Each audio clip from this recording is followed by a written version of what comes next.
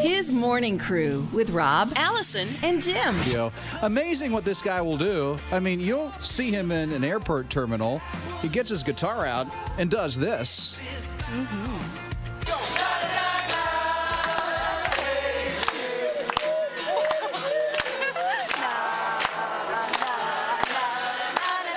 There's a big reason why you did this, Josh Wilson. Oh, my goodness. We were in the Newark Airport, and we were stranded. We were trying to get on our flight, and there was a security scare, and nothing crazy happened or anything. But we were delayed for like 8 hours. They sent us outside the security area, and you could see there was a lot of people there waiting for their flights. And it was, by the time this video happened, it was close to midnight, and our flight was supposed to leave at like 3 in the afternoon or something like that.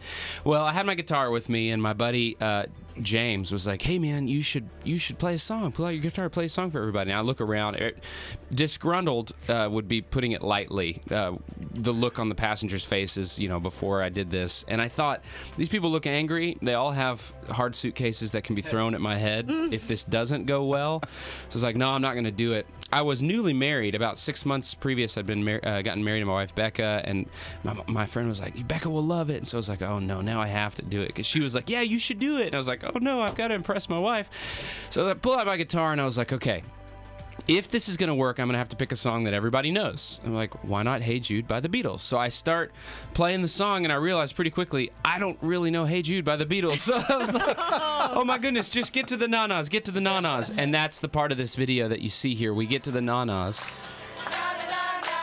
Everyone's singing along.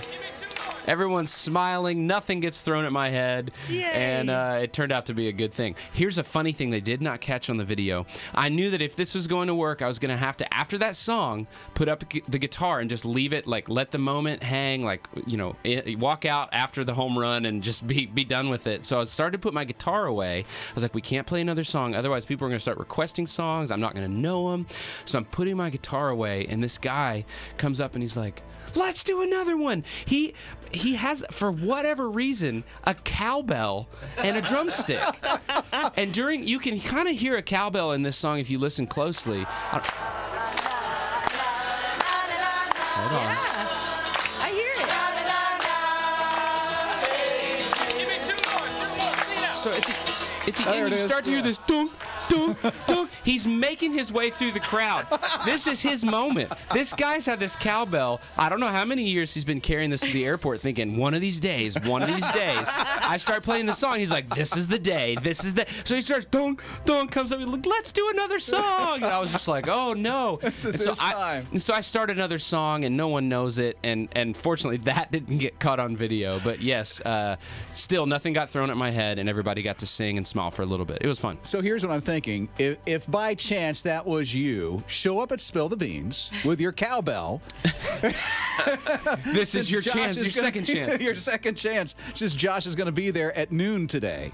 Absolutely. I'm excited. And I've been to Spill the Beans before. He has, and I'm really looking forward to it. It's his return to Spill the Beans today at noon. Yes, and Cowbell Man, if you're listening, this should be your return too. This is your chance. No, it is going to be a lot of fun. I'll play some new music, old music.